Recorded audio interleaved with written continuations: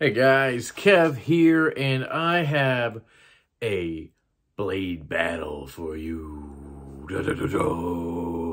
Pretty sure I called it that, right? Blade battles? Maybe it was Battle of the Blades, I don't know, something like that. Anyway, it's gonna be a good one.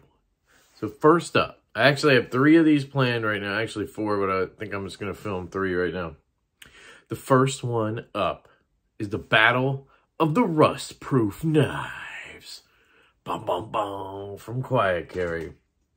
Who's gonna be the salty loser? Get it? Anyway, I was lazy. I didn't feel like setting up my whole camera thing to do the face cam thing, but I didn't want to not do an intro. Gotta have an intro to blade battles, right? Even if it's shitty. Anyway, I got my NAF Sergeant finger guillotine shirt on. Shout out. Go check out his Teespring. He's got this shirt. I think he's got another design now. You can also check out my Teespring. It's in the description right down there. And I have the Detent collection up on Teespring. You can get T-shirts. And then I even did a throw pillow. And then I did a pint glass with the with the Detent Diva logo on it, and all the shirts and stuff are Got Detent shirts. So anyway, if you were interested in that, I did set up a Teespring because the way I did it last time, I had to ship everything, and it's only a few dollars more for you guys, and it just ships one at a time right to your door. It just makes sense. Any money I get from it goes right back in the channel. Anyway, tonight what we have is your first contender, the Quiet Carry Waypoint, coming in hot with a 3.3-ish inch blade of Vanex Super Clean. Da, da, da, da. It's got a sweet ass grind, got a little hollow grind on this bad boy, thin blade stock, titanium scales with a wire deep carry clip that goes to the butt end of the knife and is reversible. This is sporting a liner lock, which is important. That liner is made of LC200N. Scales are titanium. Hardware is marine grade titanium or steel. I think titanium. Vanex Super Clean on the blade, and then the LC200N liner on phosphor bronze washers. This baby is essentially rust proof. People have tested this thing to its limits, and we've seen almost zero rust. I think Jake over at Bearded Gear has put this thing through the fucking ringer. He would just drop it in any liquid he could find. The man would take a piss and throw it in the toilet and then just let it dry in his pocket because he's a dirty son of a bitch. Go tell him I said that. And he had a little bit of like surface rust, I think, on the LC200N liner that he got right off or something. So basically rust proof. And for normal use, awesome, right? And I love these knives because I am a rust magnet. This summer I discovered I'm acidic. I don't know what it is. It's the ass juice. It's the hands. It's the sweat. I have no idea, but I rust knives like it's my freaking job. So I've been very interested to get back into Quiet Carry and Vanex. So that is the Waypoint. And the contender, the competitor is the Quiet Carry Drift. Boom, boom, boom, boom.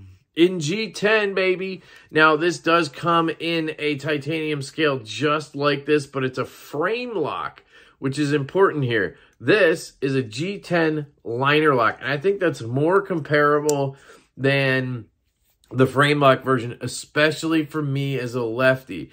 Yes, the titanium's a little nicer in hand for me. I'm not a big grip guy, but having the reversible clip for one, being left-handed, the titanium one doesn't come with that, and having a liner lock instead of a frame lock like the titanium Drift made a world of difference as a lefty. That's the reason I got this knife.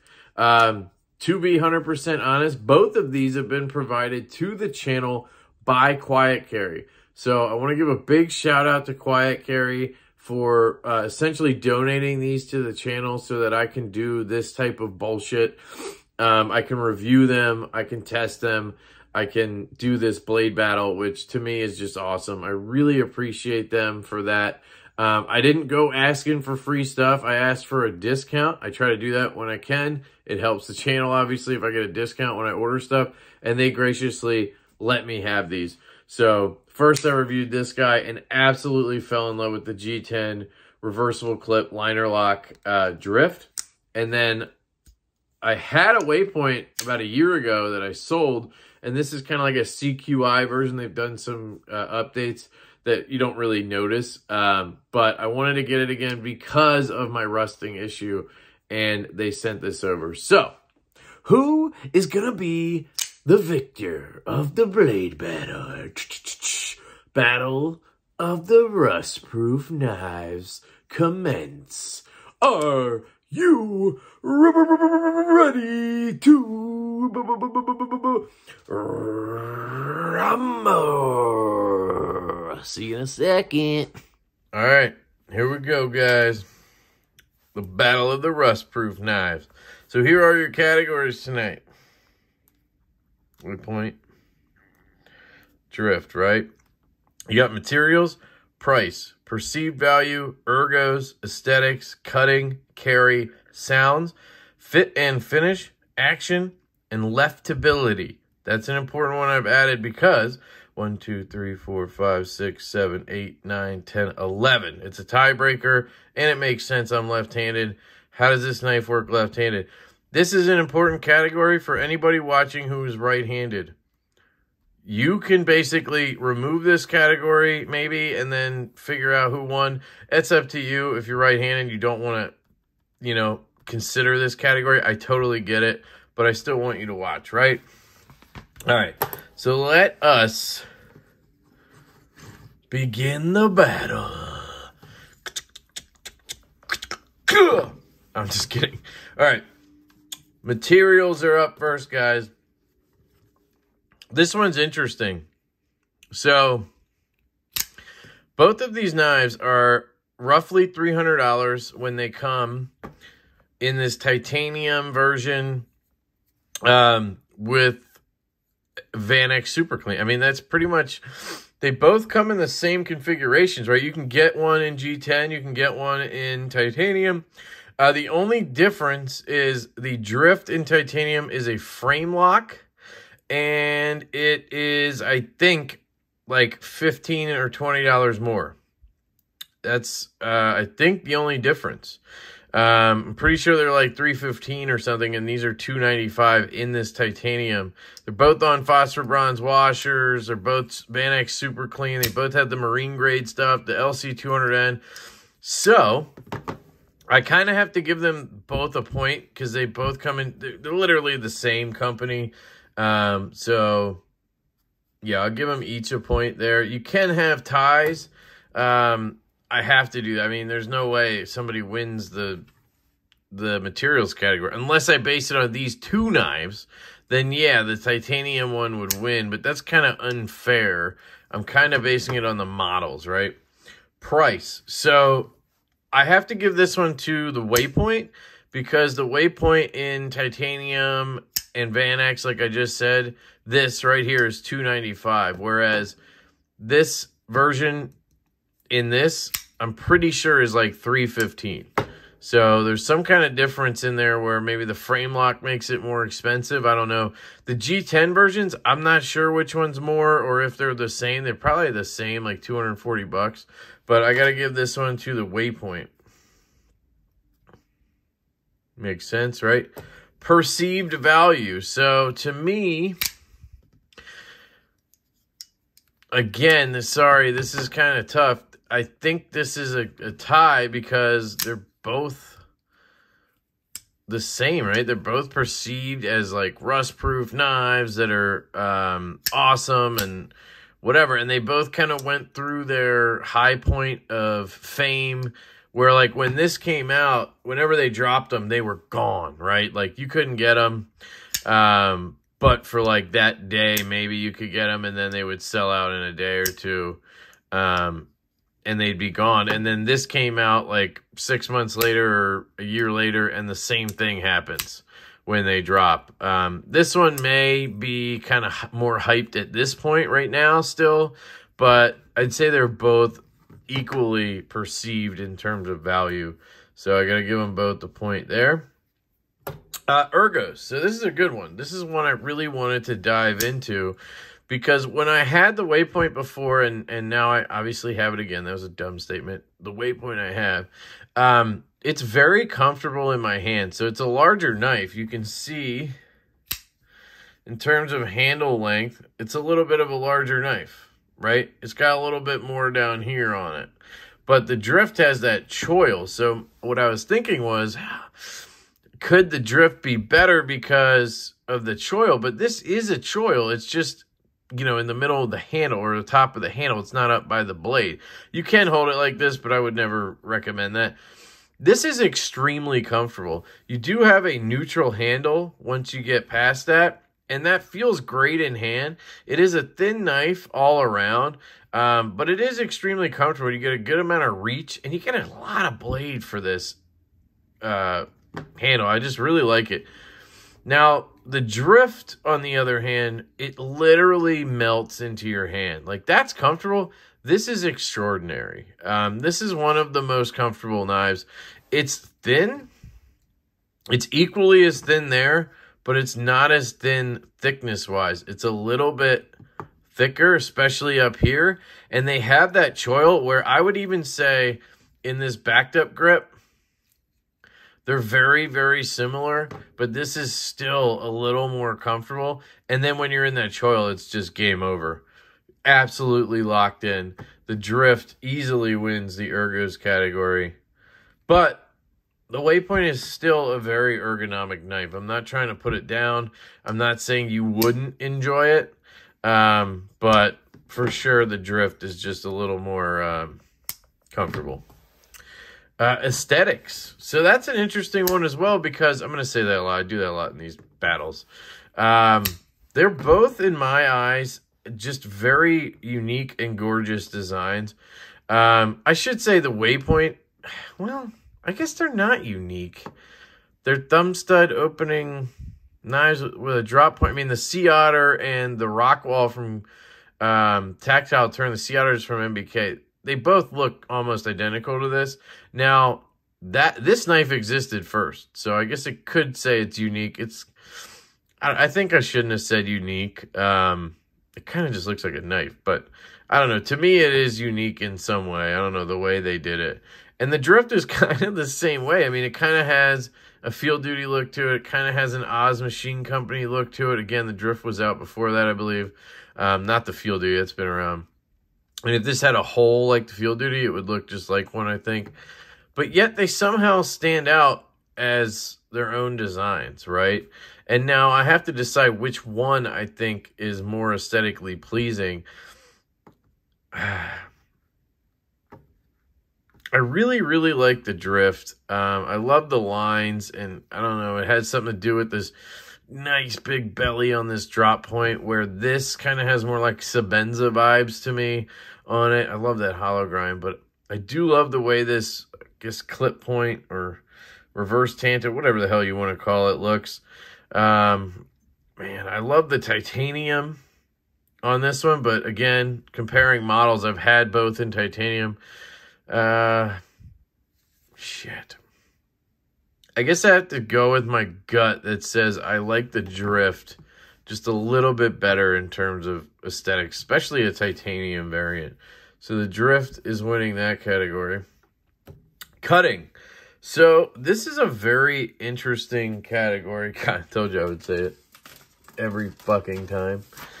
This is a category that, to me, is very unique because I've always enjoyed cutting with the Waypoint.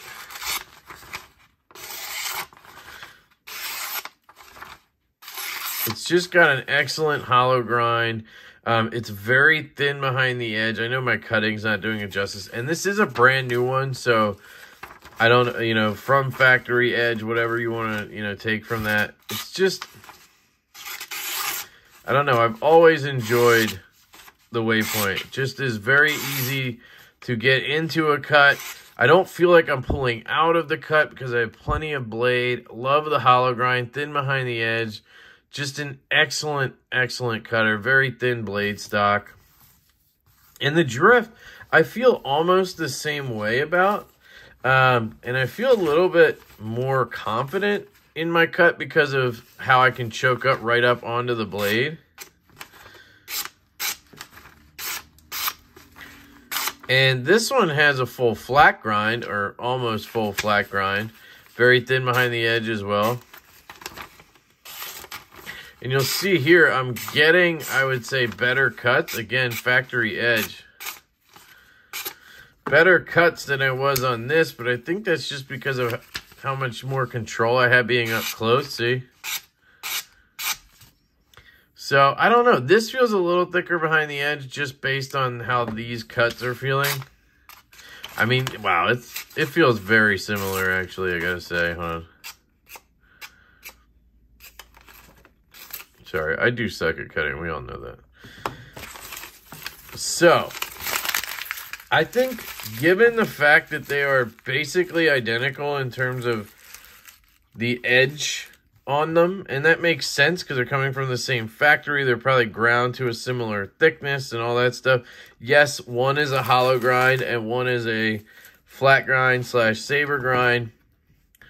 But hang on, and I'll get to my butt. But in actual use with these knives, I have noticed that with the drift, I don't know if it's because of the length of the blade or all this belly, I do tend to kind of slip out of a cut. Because I'll get into the cut and then I guess it hits the belly and kind of like, I don't know, I just come out of the cut and I end up losing the cut, if that makes sense. Whereas with this guy, I have a little more blade length, and because it's a little more of a straighter edge with less belly out to the tip, it just tends to stay through that cut more. And I don't know if it's the way I'm cutting with it, etc., but I enjoy the cutting a little more with the waypoint because of that. I don't have to reset myself or whatever like I occasionally do on this. I still love this knife. This knife has been my yard work knife. It was since I got it for the rest of the summer. It was my yard work knife. It has cut weed whacker, cable, all types of stuff, and I've seriously enjoyed carrying it and doing that. But I think had I had this knife, I probably would have been pocketing this, or at least switching back and forth, because I have a little more faith in staying in that cut. I hope that makes sense, but this is going to the waypoint. Carry. So both of these are excellent. They both have a wire deep carry clip. I do have to knock the drift because the titanium version, again, is a frame lock and only right-hand carry. So that kind of sucks, right? At least I'm 90% sure it's only right hand. Now I'm like questioning myself, but I'm fairly certain it is right hand only on the titanium frame lock. Doesn't matter anyway, because they both have that clip, and this guy is just a little bit lighter and a little bit thinner. So you're obviously gonna be feeling this less in pocket because of the weight and the size. So regardless of if this one came right and left on the titanium, it would go to the waypoint. So sounds. So this is an interesting one because neither of these are really like super pleasing in terms of acoustics. You'll hear it has a good thwack. Oh, sorry. Has a good thwack out. Not much on the close. Right-handed, you can hear it a little better. I like it, but it's not something that, like, I think about where I'm like, yeah, the waypoint and the sounds, right? The drift has a similar type thwack, but it's a little more pronounced to me. And I don't know if it's because of the LC200N liners. All of this, by the way, is LC200N in here. At least I'm pretty sure of that. Unless that's titanium, which would make sense. But I'm pretty sure it's LC200N all around. And I can check for you. Yep. So it wouldn't be sticking if it was titanium, right? That's the blade, but... Huh? That's weird. There must be some steel in there. I don't know how that works. Anyway, terrible example there. This just has a little more sound to it. I have to give one a point, and I got to give it to this one. Plus, this one you can shake shut a little bit. Watch. This one, you're not shaking at all, and you're not going to get a closing sound other than... So, let's go into the drift. Small margin. Fit and finish. So, again, equally done in terms of fit and finish, in my opinion. I like the inset lock, I think, on this a little bit better than I like it on, say, this G10 version. But the frame lock drift is very nice as well. So it's kind of hard to really choose because they're made by the same factory, using the same materials, essentially doing the same things. So could you argue a hollow grind maybe is a little better than this flat grind? Maybe. Could you argue that this stonewash is easier to do than this satin grind? I guess. But again, this comes in stonewash, this comes in satin. It's not really something I can argue one way or the other.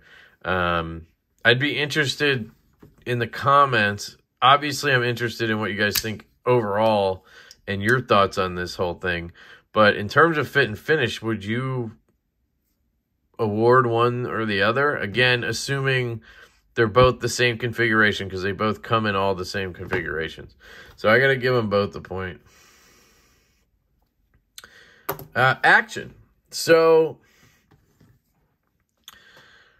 this one's easy. This one goes to the waypoint, the drift, sorry. I've had, it's my second waypoint, I believe, and I've handled 3. I had Jake's from Bearded Gear in for review before I ever bought one. And they have excellent detent in terms of the flick out. So I have no issue or qualm with the detent. I very much enjoyed it. I can left-hand reverse flick it, which is fun. It's on washers, which are just not that smooth. Now, I'm sure over time they will get smoother and smoother, and it'll be smoother, essentially, right? But again, I had one of these for months. Like, it wasn't like I had it for a couple weeks. Had it for months. I carried it a decent amount. And again, I handled Jake's that he had for, I don't know, 4 months before I ever touched it. And he carried that thing a lot. And it literally had the same action as this. It's not a dropper, right? Like, you're not going to get it to drop. It just doesn't seem to be set up to do that the way, you know, everything in there is working. It's just not a dropper. And I don't think it would be even if you, like, polished the washers or something. But that said, it's still great opening action. It's just, you got to shut it. That's essentially the point. Yeah, you got to shut it. Also, both of these are dead nuts centered. And all the ones I've had, I believe, have been pretty much dead nuts centered. So that goes back to fit and finish. But this guy, it took about 2 days, and it started doing that. And I can essentially drop it to my nail and shake it shut. For me, for a quiet carry knife, that is about as good as you're going to get it. I've had titanium drifts, again, I mentioned, and I had one that you could kind of do this with, and then I had one that was a little stiffer. Still nothing like this. This one's just super not drop shutty. And again, not meant to be in any way, right? I'm not holding it against quiet carry or the knife. I'm just, you know, I got to argue this point here. Action. I love both of them. Normally, I'm not a fan of washers or knives that don't drop shut, but the whole rust-proof thing and how cool these knives are in general really makes me not worry about it with Quiet Carry. But the fact that I can get a little bit of fidget out of this one makes it all the better for me. So the Drift wins that category. And then we have Leftability. And this is kind of, this is, I almost said interesting. This is one that I'm not sure about because, again, this comes in left hand, right hand in all models, G10 and titanium. And this only comes in lefty, righty in the G10, right? But the reverse flick and the thumb flick on the Waypoint just feel a little bit more intuitive left-handed, where on the Waypoint, I can reverse flick it easily. It has the cutout here, but you'll see there on this side, the thumb stud is almost right up on the frame, and you don't get nearly as much cut out. Whereas on the Drift, it stands off a little bit, and you do get a little bit of a cutoff. It's the same kind of point, obviously. But so I easily just drop right in, bang, I'm right up behind that thumb stud. They also did a great job with these studs. I don't know if they're different. Get in there with the reverse flick, bang, right? On this guy, it's just, you know, when I did the review the first time around last year or earlier this year, that was my biggest gripe with this knife was I would kind of slip over sometimes. They seem to have taken care of whatever that was because I don't think I've ever misfired this one. And maybe I'm just used to knives more now and whatever I know to just dive in and push. But you just don't get as much of a flick left-handed. So the trade-off is always getting a lefty clip and having a little more room to fire out on the Drift. The disengagement is about the same. You have the lock, you know, and you just slide it over. Inset lock. That one's a little smoother because it doesn't have any jimping or anything, this one, but I don't know. So it comes down to that, and I do have a lefty clip version of this knife. It does exist. So I think given that fact and the extra space there, I'm giving it to the Drift on leftability. But it is very close. The Waypoint is very lefty friendly. If you're left-handed, I wouldn't dissuade you in any way from getting a Waypoint if you prefer this design or this size or whatever, right? So that's it, guys. And I think, if I'm right, the Drift won, but let's count them up. 3, 5, 6. We have 3, 4, 5, 6, 7, 8 for the Drift. So your winner, chicken dinner, is the Quiet Carry Drift. The king of the rust-proof knives as of right now. The king of the quiet carries. The Waypoint put up a big old fight, and I very much enjoy this knife. This thing is not like going anywhere. It's not, I just got it, and I very much enjoy it. I have absolutely been looking forward to spending time with this knife again, and I'm glad that it's in the collection again. So this loss does not mean anything bad for the Waypoint, but the Drift did win. And again, I want to give a big shout out to Quiet Carry, guys. I know that I don't know. I don't even know what I was going to say, but I absolutely appreciate Quiet Carry. Bryce over there is a great dude. I would definitely recommend going to check out their Instagram. Go to check out their website. Pick up some knives. Yes, like I said, these were donated to the channel, but I've spent my fair share of money on that website. I've bought at least 2 or 3 Drifts and at least a Waypoint, and that's just those 2 knives. I absolutely love their stuff, and they're so good to the channel. They've donated knives for giveaways.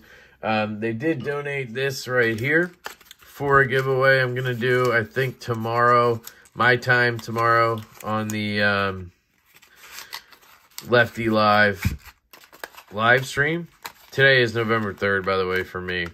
So I'll be giving this away tomorrow. It's just a cool little pry bar, bottle opener, thingamabobber, bit driver thing that Quiet Carry has made. And they just have donated stuff like this to the channel and just been awesome, you know. I really appreciate them. So any support you guys can go and give them, please do. I'd absolutely appreciate it. And yeah, that's it. Big old win for the Quiet Carry Drift, guys. I love you all. I hope you have an absolutely fantastic day, and I will catch you later.